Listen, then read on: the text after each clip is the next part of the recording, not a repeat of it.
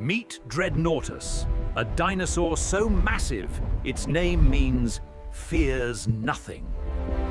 This giant could stretch over 20 meters long, outweighing even a fully loaded tank. Its thick, muscle-wrapped frame supported a body weighing many tens of tons. X-rays of its neck bones reveal huge air spaces, making its enormous skeleton lighter than it looks. Its neck, spine, and limb bones formed an enormous living bridge between head and tail. With its towering neck, it could reach food far above other plant eaters, stripping entire branches in a single bite. It moved slowly, but every step carried the force of a moving building. Dreadnoughtus may have lived and traveled in groups, turning entire valleys into oceans of moving giants.